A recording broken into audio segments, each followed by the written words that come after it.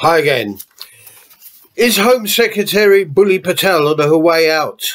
With declarations of unwielding support from the other qualified bully, Johnson, she could well be parking herself on the back benches sooner rather than later.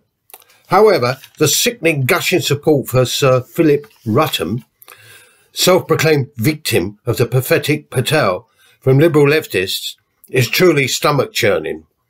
This knight of the realm, a long-serving faithful perpetrator of crimes against the working class, brutally, mindlessly obeying Theresa May's directives deporting our Windrush citizens.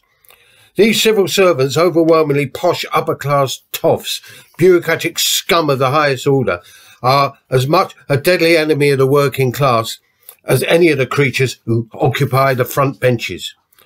Liberal leftists, by supporting these sirs laden with gongs, reveal how bankrupt in every sense of the meaning they have become. But why not?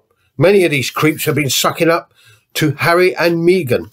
At least us anarchists know who the class enemy is. It's 100% of the system. As for the bleating, snivelling middle-class lefty liberals, they've missed the boat as regards state power for at least another decade.